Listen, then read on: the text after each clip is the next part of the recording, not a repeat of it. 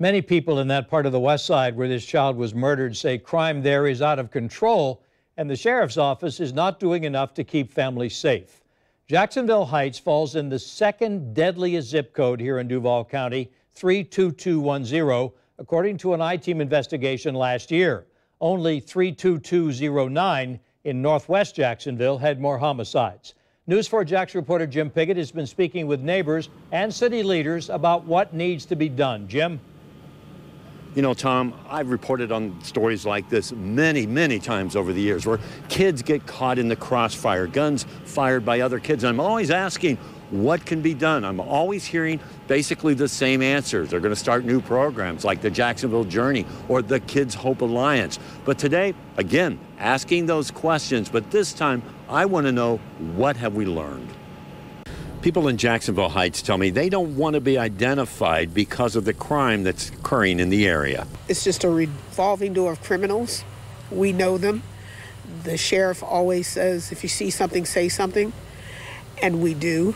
And the criminals get our names and our addresses and they harass us, and there's no police presence. We've seen and have been reporting on those crimes in the last several months. Some examples: in June, a teenager in critical condition shot near a restaurant on 103rd Street. Another shooting, a man stumbled into a gas station after being shot.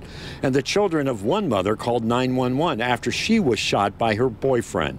These crimes go on and on. We did some research and found out that in the last 4 weeks, in a 2-mile radius of where the little girl was killed, 49 violent or serious crimes have occurred. Among them, 37 batteries and 6 armed robberies. The city councilman from that area was just appointed to the position. Terrence Freeman says in the past he has worked with the community while serving with the Jacksonville Journey. He was a former teacher and coach and says there will be changes made as he works with the sheriff and others to try and help.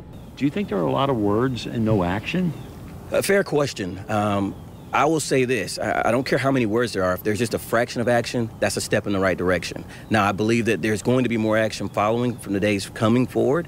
And some of that action will be coming from the Kids Hope Alliance. Their CEO says they have some money in their budget to make changes now by putting more troubled teens that are currently in the court system into their programs. We focus on prevention, that we focus on the therapy that they need. We focus on where the behavioral health issues that they have, and we focus on supporting them with getting a job and getting them the life skills that they need to be a productive member of society.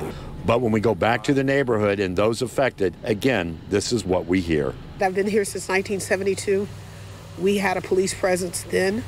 We knew our local beat cops. They knew us. And the neighborhood was very quiet. It was tamed. It was a great place to raise a family. That's all vanished. I see more police presence at Publix than I see in our community.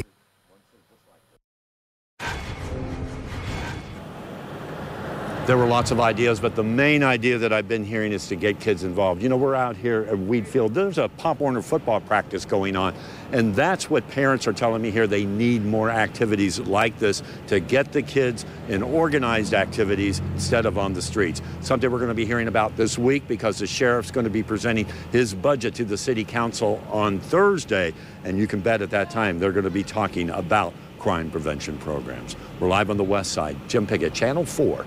The local station.